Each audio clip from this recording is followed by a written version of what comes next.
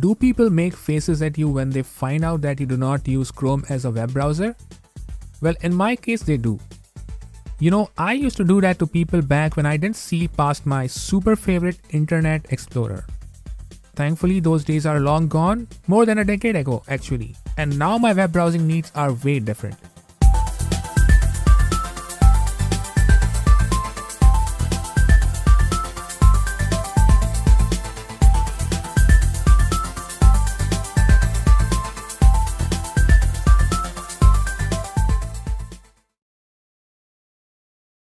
I've hopped through Chrome, then Chromium, then Firefox, and then recently Brave.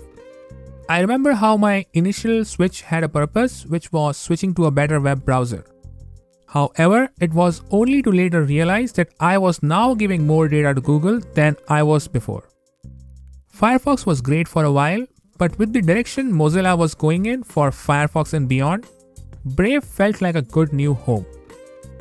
I could use my own Chrome extensions. The interface felt a little more user-friendly with a lot of additional niceties.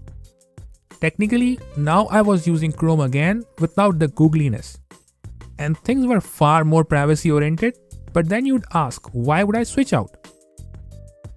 Brave had been working great, but is, or at least at the time of this recording was, still available on only a few major Linux distributions, along with being also available as Flatpaks and Snaps.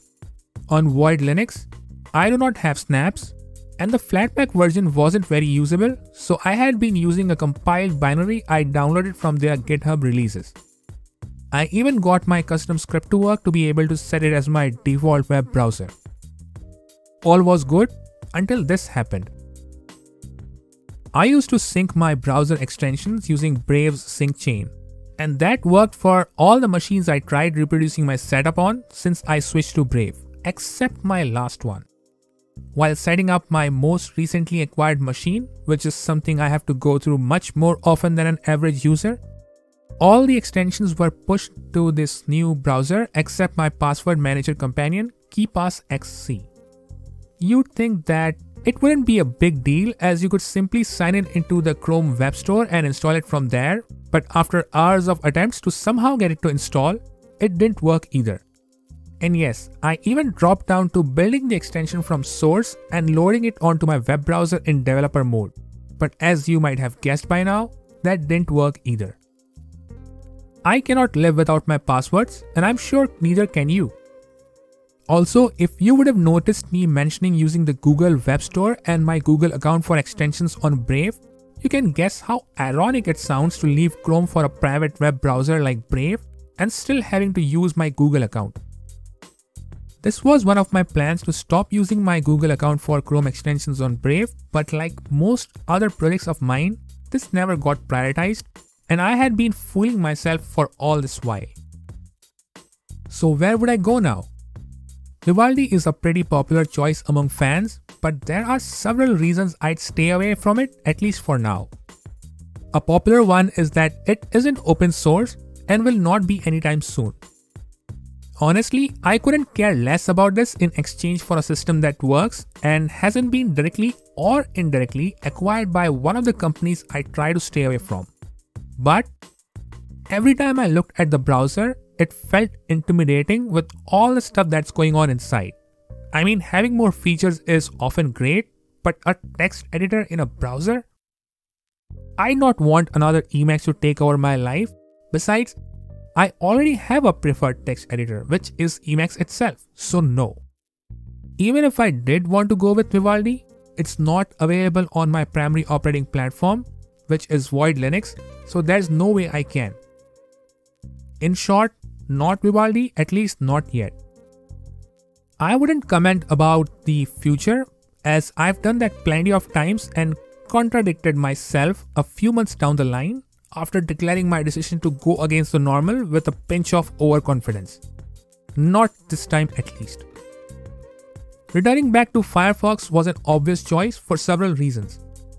I have huge hopes for the future of Firefox given the recent changes at Mozilla as an organization and their active development around Thunderbird and K9 Mail, both of which I use on my machines and mobile device.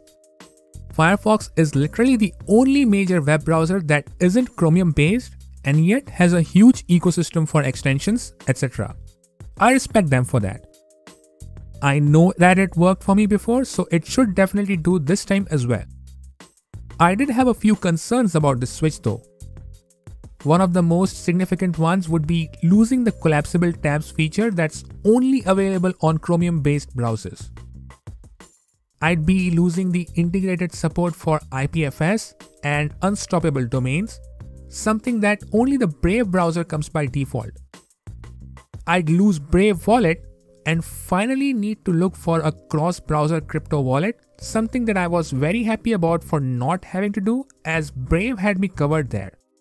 Funny enough, I barely created my first wallet a couple of months ago, before which I always disabled this as a feature in Brave and found it unnecessary in a web browser. Here I am talking about losing it. Alright, so with this new or rather oldish setup of mine with Firefox, I'd need an Android client for my mobile browsing, which there are several official versions for. A sync chain which is handled by Firefox account, so I have all my devices synced at least for the limited data I share with Firefox. My web bookmarks, 1300 in count currently, which I thankfully extracted out of my web browser into raindrop.io so that I do not have to worry about moving them out and into a different web browser ever again. My passwords on KeePassXE, 640 in count currently, which I've been anyway keeping out of the browser for a long time. Brave Search as a custom search engine just for my sanity. Browser extensions through the Firefox browser add-ons, so no problem there. A couple of additional extensions for Web3 support. See, Firefox has it all. MetaMask as my crypto wallet, which would probably only have a couple of NFTs and zero funds for the time being. So with all this in place, there are several major changes. Sync between my browsers now happens through the Firefox account itself. I finally gained back access to the amazing container tabs that aren't still there in Chromium-based browsers. I need an external search engine to be able to use Brave Search, which is way better than DuckDuckGo anyway. I installed a couple of extra extensions for Web3 support as I mentioned before. Finally, another additional extension for the crypto wallet along with a native Android app for MetaMask. With this change, I did lose one thing though, the support for Web3 on my mobile device, as neither does the Android Firefox client have it, nor do they have extensions to enable it there. This should be okay for now as Web3 isn't useful to me yet, at least on my mobile device. We can take care of this in the future while I worry about the other more important things. That's all that I have for this video. Thanks for watching it till the end. May the maker watch over you. See you in the next video.